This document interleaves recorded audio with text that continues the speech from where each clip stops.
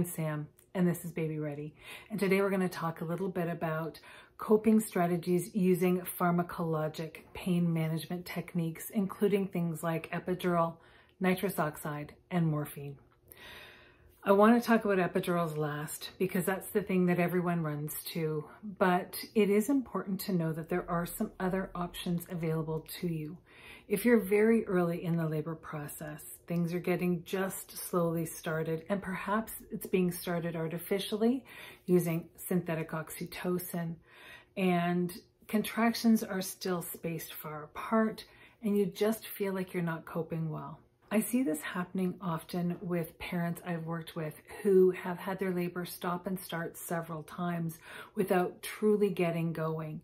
And so to go into the process, to have the labor started artificially using synthetic oxytocin, which is a continuous feed of medication, therefore continuously providing contractions or what feels like contractions, whether they're working particularly well on the cervix or not, can be exhausting. And so to start the whole process from a deficit of fatigue is a challenging place to be, but it's not unfamiliar or uncommon. Morphine is typically the narcotic that's used most frequently in the Greater Toronto area that I'm familiar with. I used to see Demerol being used more frequently, but truly in the last 15 years or so, it's been more of a switch to morphine, and that is a small dose of morphine administered to the laboring parent early in the process with the expectation that it will have an opportunity to provide some relief and some relaxation so that the parent can actually get some rest early in the process. It lasts for about 3 hours, but it can have a bit of an allergic type effect on many people. So it's not uncommon to see that administered with Benadryl or something similar as a way to try and combat the hives and sometimes the nausea that can come with a narcotic being administered. So that's something to take into consideration. As I say, it's generally only used very early in the process. But if it's something that you need, if you truly need some real help, I have had parents who've had a morphine shot earlier in the process. They've had a chance to rest and relax. Their body's had a chance to catch up and start working with the medication in their system. And the labor's been moving forward so that by the time the morphine has worn off, they haven't really required any other pain medication to cope with the balance of labor before the birth. It isn't a medication that's administered frequently, but it is one that is used in labor. So don't hesitate to ask if it is something that you truly need, and talk to your care provider about it and see what their thoughts are. But that's not one that's discussed a lot, primarily because it's administered directly into the blood system. So it rapidly gets to the placenta. And so there is a concern about baby being born during the window of time where that blood that is still affected by the morphine is in baby's system, circulating through baby's system, not pumping back out and being flushed back out to the placenta again to be evacuated through the birthing parent's body as waste. And if baby is born with that dose of medication in their system, it can be something that is traumatic for the baby, and it can be difficult for baby in terms of respiratory rate and oxygen saturation levels and things like that. So they use very careful guidelines before they administer it. It isn't without risk, but it is something that can sometimes help. Nitrous oxide is another tool that I see being used quite frequently in the latter part of labor, depending on where you're birthing. Some facilities don't have nitrous oxide, or what many call laughing gas, as an option to them. So it would really be a conversation you'd want to have with your care provider as to whether or not it's something you can think about putting in your toolbox as an opportunity to use later on, should you decide that you need a little bit of help in the labor process, but you're not looking for an epidural.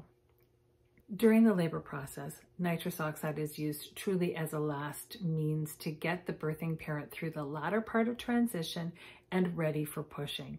It is not something that's used on an ongoing basis, and truly cumulatively, they do not want to see you use it for an extended period of time. It does have a couple of challenges that can present with it. one of which can be that it can be dehydrating because it's a compressed gas. So you will need to make sure that you're continuing to chew ice chips or take drinks of water on a regular basis between contractions. It is something that's utilized only during a contraction. So as a contraction approaches, you'll be given a long tube with a mouthpiece in it.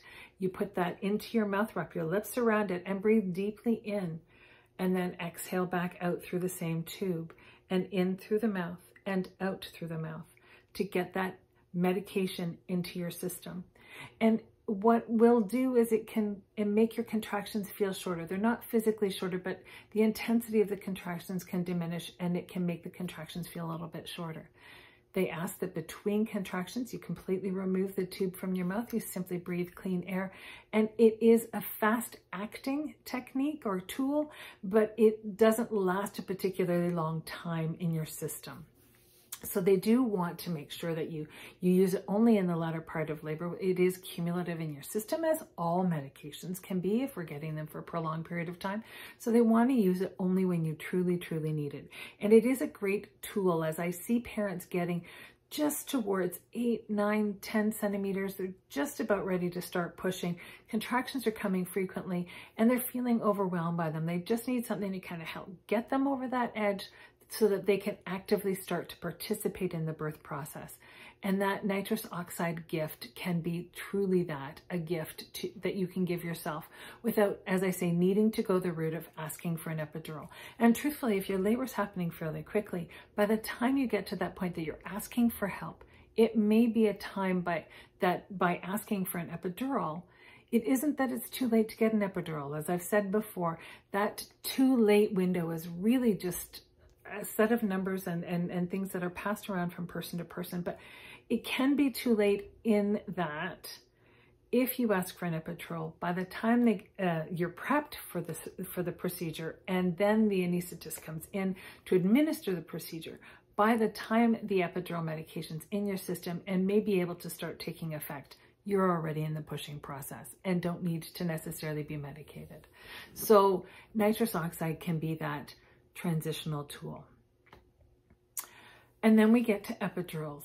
And we've all heard all kinds of people talk about epidurals. Quite honestly, I often hear partners of birthing parents being told by their peers at work or their friends that have babies already that they should do themselves a favor and make sure that their partner has an epidural, because birthing parents all need to have epidurals apparently. I've had some clients tell me that they plan to walk in backwards to the hospital so that the anesthetist can meet them at the elevator and they can get that epidural before they even feel a contraction start. It doesn't happen quite like that, and I know you know that. It is a very difficult conversation to have, because anyone who is hoping to have an unmedicated birth or planning to have an unmedicated birth goes through the process of feeling as though they need to defend their thoughts and their actions and their choices to other people. It's not uncommon, and I've actually been in hospital before when I've walked into triage with a client, and when the triage assessor talked to that person, they asked when they planned to have an epidural, and that birthing parent said that they didn't plan to have one, only to be told with a laughing voice, "Yeah, let me know how that works out for you." It's hard to feel confident in the decisions that you make, and it is never the wrong decision to choose to have an epidural if that's the right choice for you. It is important to know that there are pros and cons. Some people are really challenged by the idea that they won't be able to get up and move about for themselves, and that includes getting up to void their bladder. So you will have to have a catheter either placed inside and left inside in your bladder, or that they will have to drain your bladder on a regular basis throughout the process of the labor once medication's in place. It can drop your blood pressure, and it can drop it enough that they need to give you boluses of clear fluids to keep your body well hydrated to bring that back up.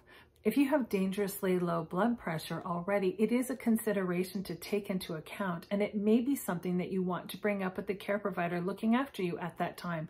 Just remind them. It's not that it's not in your chart, but it is something that you may want to choose to remind them some people will hear about others describing long-term back pain as a result of having had an epidural. In my experience, it's not the epidural that creates the long-term back pain, but rather if you get an epidural earlier in the labor process versus later in the labor process, you may have that medication in your system for a prolonged period of time. And the longer it's in your system, it is cumulative, the more frozen you may find that you become. It really truly depends on the individual. But what does often happen when we're in hospital beds is you'll see that the bed has a flat part on it and the top comes up and it'll be just slightly elevated. But if you're laying on your side on this bend and then on the other side, because we keep rotating you back and forth when you have an epidural to make sure that you are adequately frozen on both sides because it's gravity-based. With gravity, it's not uncommon to see the birthing parents sliding down the bed. And so what I can sometimes see is someone bending less in their hip joints where they're meant to bend and more in the middle of their back. And if you maintain that position for a prolonged period of time and are moved about in a way that you can't truly feel because you're frozen, then you can cause trauma to your back that may take time to recover from. So do enlist the help of your partner. If they notice that you're starting to slide down the bed, ask them to help by you planting your feet and then hooking their arms underneath your shoulders to drag you back up the bed so that you're bent where you're supposed to be bent. The long-term back pain is more often associated with something like that and less than it being something to do with the needle that went in. It's medication going into your body to relax muscles, and it can have an effect of slowing your labor down. That's not unusual. And so to that end, I encourage you to be aware of that and keep that in mind, that you want to make sure that your labor is very well established before you ask for an epidural to decrease the likelihood that you'll have to have your labor augmented by other medications like synthetic oxytocin. When I was teaching classes and attending births at a local hospital, the handout that expectant parents were provided and asked to read before an epidural was administered advised that the #1 most common potential side effect or complication that could come up as a result of an epidural was that of a spinal headache. And the headache is almost like a migraine type of an intensity. It typically only lasts for a few days, but I will be honest and say that if you are the one that has had this happen, then that headache for 3 or 4 days when you have a brand new baby is overwhelmingly uncomfortable and difficult to manage. The statistic that they provide was that it happens in 1 or 2 out of every 100 epidurals that are administered. I'll be honest. Spinal headaches are not the most common potential complication or side effect that I've personally seen when my clients have had epidurals. The complication that I see coming up most frequently is that of the medication not providing the kind of relief that the patient was expecting, that they're frozen completely on one side and not so well on the other, no matter how many times we flip them back and forth. Or they're frozen really well everywhere except perhaps this rectangle on their back or on their hip or down front. Everyone is affected very differently. You may be so frozen you can't wiggle your toes. And I have truly had more than one person be unable to feel any benefit from the epidural at all because their body just didn't manifest a good response to it. So they had to be treated as though they were medicated, but they felt completely unmedicated. And I've seen a variety of different things in between. And the challenge is each individual is unique and each epidural is unique. And so every single time an epidural is administered, whether it's one person who's had 7 of them over the years or it's 7 people who have each had 1, every experience is going to be different. And it's difficult to wrap your head around that when you're in the process of labor. I will never, ever, ever tell someone that they should not have an epidural because this is truly your opportunity to make decisions about your experience. And no one has the right to tell you how you should feel or what decisions you should make. But I do want to make sure that you have some information so that you can feel like you're making an informed decision. And give yourself permission to change your mind from time to time. It's okay to not have all the answers at the time that you're in labor. in spite of feeling as though you had all the answers while you were still pregnant. You'll change your mind 1,000 times through the process, and that's okay. It may be beneficial to have a bit of a code word with your partner. When I'm working with a couple who've told me explicitly that they would really rather have an unmedicated delivery than one with an epidural, then I typically work out with them that I will wait to get the cue from them. The cue that I usually use with a birthing parent is waiting for them to ask me for an epidural. I will never offer one or recommend one if they would rather not have one. If they ask me to find their care provider so that they can ask for an epidural, then I'll ask them if they can do 3 more contractions. If they feel that they can't do 3 more contractions, then I know that they've truly hit their wall. But if they say to me that they feel confident they can do their contractions 3 more times, then I know that that means that I need to work harder and differently to help redirect how they're thinking, how they're feeling, and how they're coping, because what I'm doing is no longer as effective as it should be. And that's okay, because things change throughout the labor process. Things become more intense. Some things work for a while, like cold cloths, bathtubs, and rocking chairs. And later on, sometimes really things need to be more sedentary. Low voices, soft music, dim lights, and gentle sways may be more effective. So sometimes I need to rethink how I'm working with a family to help bring their baby forward.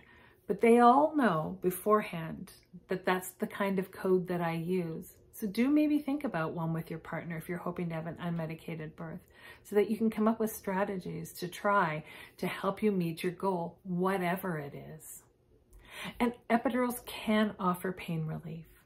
And so they shouldn't be dismissed. For some people, they're exactly the pain relief they need to get the rest that they need, to have the energy that they need to push their baby out.